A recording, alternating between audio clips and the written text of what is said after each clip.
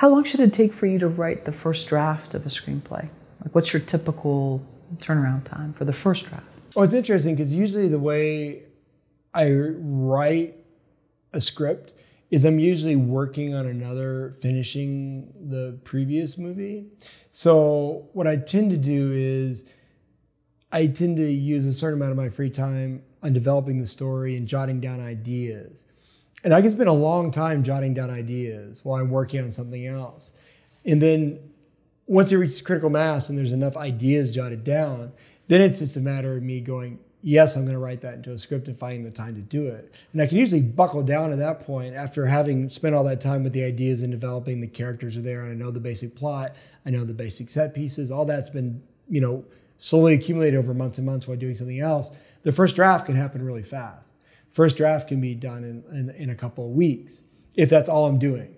If I'm able to have a couple of weeks straight, well, that's all I can do is to sit down and write, 10 or 12 hours a day, boom, you can do the first draft. But the first draft that's just the start of the process. The first draft is kind of like just you taking all those notes and putting it into a form where you go, it's a script. And then at that point, then you can really start. I show it to Laurence and she looks at it and we can start the process of like figuring out what seems to be working, what scenes are great.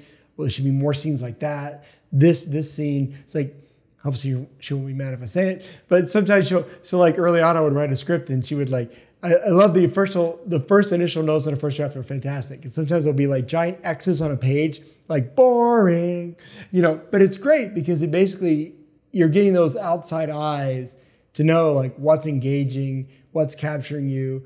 And then the other part of it is, of course, on the drafts is like shrinking everything down, everything to its core essence. So you don't have any repetition in terms of scenes, repetition in terms of locations or characters doing the same thing. It kind of like, for me, what I've learned over the years is you basically like, what's the latest you can get into a scene and the earliest you can get out? It's like how can you make that work and flow? And from an editing standpoint, and also Lo as a shooter and cinematographer, like we spent a lot of time with Echoes of Fear. Our last one, when we were doing the different scripts, was figuring out like, how we can make that flow really nicely. Whereas the beginning of the movie, we passed through about 2.5 weeks of time in the first 20 minutes of the movie. We go through about 2.5 weeks. And we have a lot of like short scenes. Like actually, if you clock them, there are like scenes that are 25 seconds. So a lot of it was like figuring out in the script stage, like how to dovetail the audio, hit the scene and have everything still flow.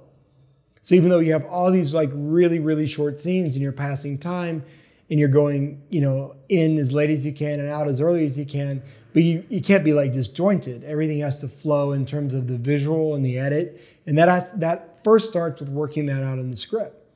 And then, of course, when you get into post, you push that even further. But it has to start in the script stage. It has to be thought out that way in the beginning, so like these are the moments in the scene which will bridge us and visually into the next scene and stuff. So it's exciting to me. It's like I love the process of doing the multiple drafts on a script and honing it. To me, like honing the story is the most fun. The most daunting is probably like getting all those initial ideas together and getting through that first draft. Because once you have that, then you can just play on all the different versions and just keep making it better. The same way, like when you finish the movie, you keep editing it to make it better. You keep, you finish your first version, which is your script, and then like forget the script. Now we got this, and then you start letting the movie tell you what it wants to be and start playing and edit to like figure out how to even make it tighter and better and take it to the next step in the editing room. So, and then of course, music and sound design. That's really the icing on the cake when you get to that level. Do you think your experience as an editor has really helped with the storytelling? I think so, because even when I started, like by the time I was doing my second or third short, so I guess by the time I was like 12 years old, I was editing at that point. I was shooting Super 8.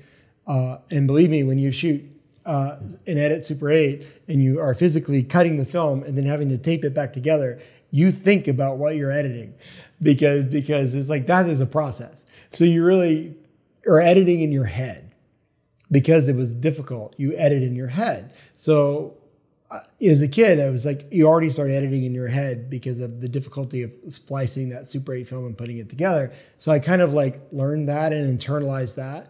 And then what you learn is what you start doing is you start editing in your head before you even shoot. So before you even shoot anything, you're storyboarding.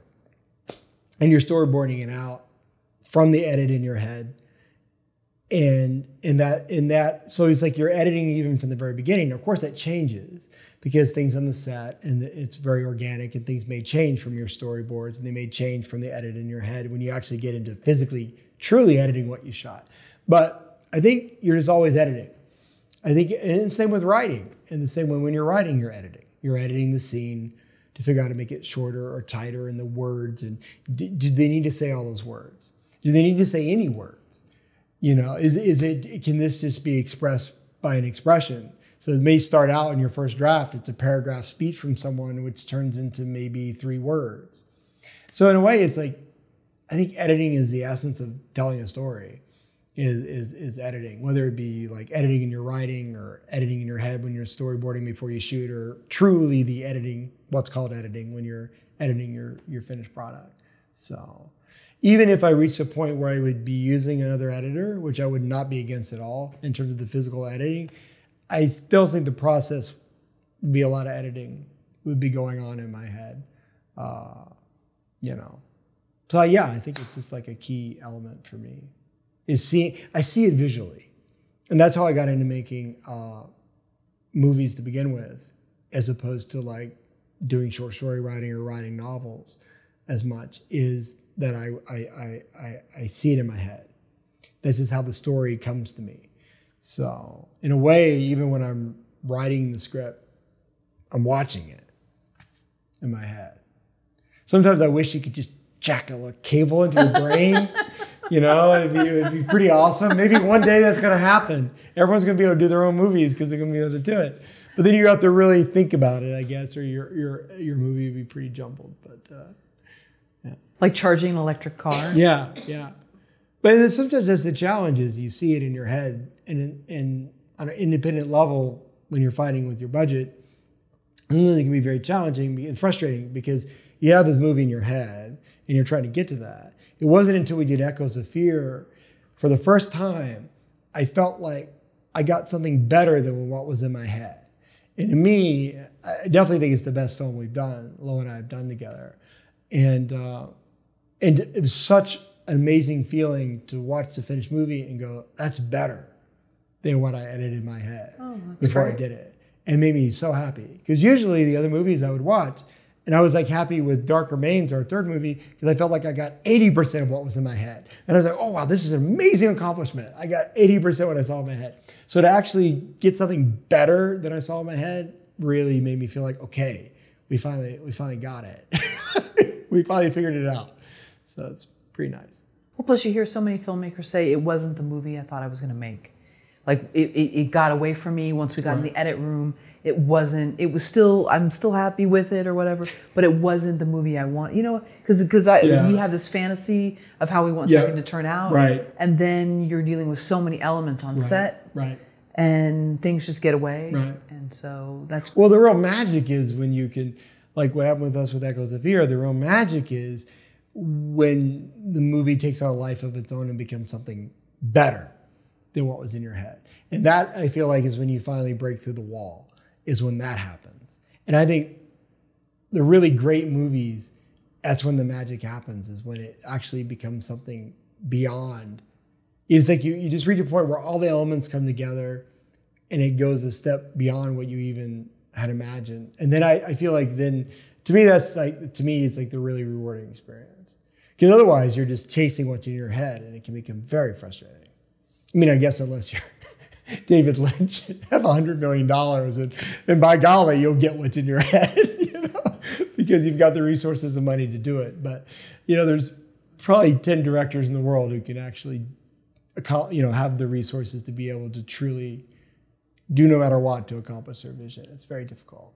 I'm sure even if you ask some of those directors, they would probably, maybe, who knows, say, well, it sort of is, but you know how everyone's critical of their own work. Right, yeah. You know, they notice something that we would never even notice. You're right. sound of a footstep that they thought wasn't, But there are a lot of people like, I bet you like Martin Scorsese doesn't stop editing a movie until Martin Scorsese decides he's ready to stop editing. Oh, sure, yeah, but that's what's great about it. I Yeah, mean, it's like when you can reach a level to have that level of talent and be able to be recognized, so you get the resources because people respect your talent and your vision. That's a truly amazing thing. That's true. But then there's new pressure. Because, Yes, of course. Because then now, if for whatever reason some critic who's never made a film before decides to trash it, and tell you how it's all wrong, then right. So Yeah, true. but that's another video.